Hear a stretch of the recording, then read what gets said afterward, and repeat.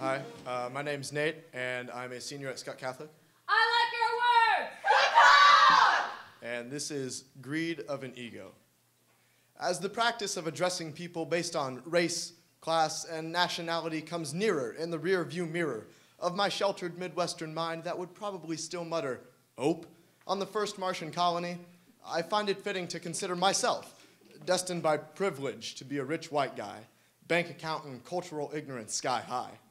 I want to doubt this and hope this doesn't encapsulate my adult life. You know, the part of my life that is my choice.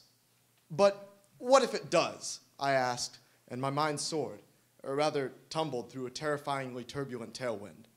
Would I live my college career-building years obsessing over financial models, whatever those happen to be? I'd be getting higher education, while frantically staying away from the crowd experiencing higher education. I'd be getting buyer education, properties, commodities, portfolio. Oh my God, what if you go bankrupt? Go manic in search of Ben? Dream of the monetary fortune made off with? Go from 18 to 25 sticking to the enes. Caffeine, ticker screen, nicotine. It's sounding like such a drag.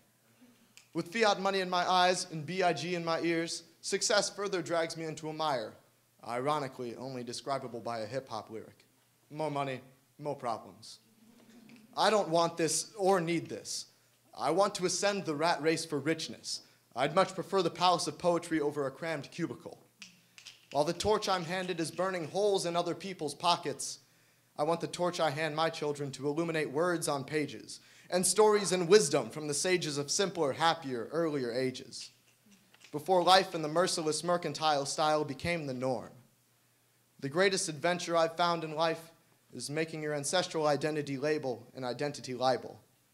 And adventure is all I'm here for.